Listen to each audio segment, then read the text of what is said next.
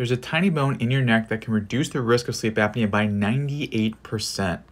It is called the hyoid bone, and it's located just above your voice box underneath the angle of your jaw.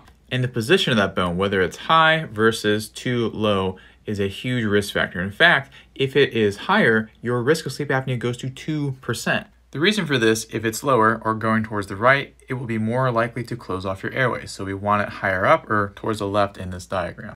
Luckily, a bunch of researchers out in Japan figured out how to increase the height of this bone, and here it is. Very groundbreaking. You just open your mouth rapidly, and this would be 20 reps, 3 sets, 2 times a day. Obviously, talk to your doctor about doing that. Now, to get even faster results, you can retrain your breathing at night. You can get a step-by-step protocol and also direct access to me for questions, answers to help you along the journey. Click this big red button here or go to the shop button down here. I'm not sure if it's always there, or the website over my face.